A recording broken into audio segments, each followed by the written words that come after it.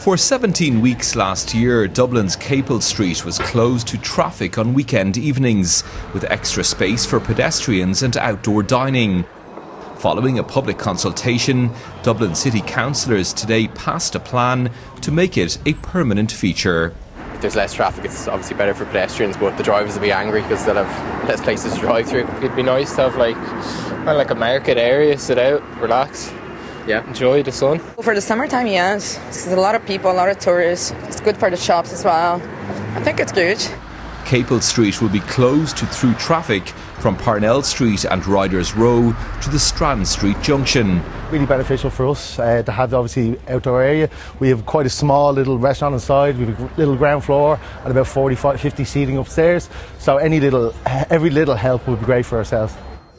Others believe there should have been more of a compromise. If you look around the street today, like today at 3 o'clock in the day, I mean, the traffic is flowing.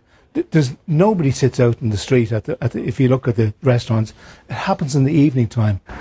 Access for deliveries will be facilitated between 6 a.m. and 11 a.m, with parking spaces on the street being replaced with loading bays.